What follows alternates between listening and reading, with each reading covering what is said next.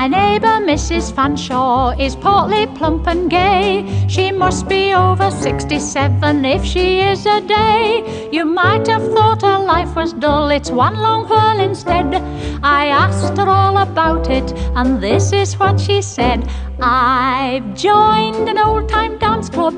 The trouble is that there are too many ladies over and no gentlemen to spare. It seems a shame it's not the same, but still it has to be. Some ladies have to dance together. One of them is me. So stately as a galleon, I sail across the floor, doing the military two-step as in the days of yore. I dance with Mrs. Tiverton, she's light on her feet in spite of turning the scale at 14 stone and being of medium height. So gay the band, so giddy the sight, full evening dress is a must, but the zest goes out of a beautiful waltz when you dance it bust to bust.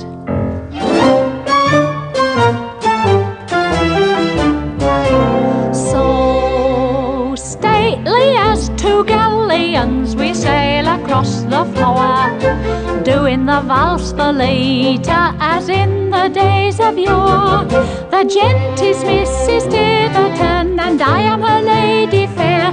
She bows to me ever so nicely, and I curtsy to her with care. So gay the band, so giddy the sight, but it's not the same in the end, for a lady is never a gentleman, though she may be your bosom friend.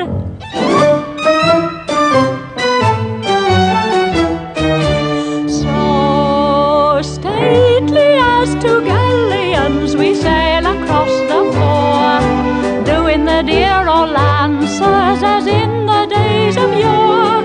I'm led by Mrs. Tiverton, she whirls me round and round, and though she manoeuvres me wonderfully well, I never get off the ground.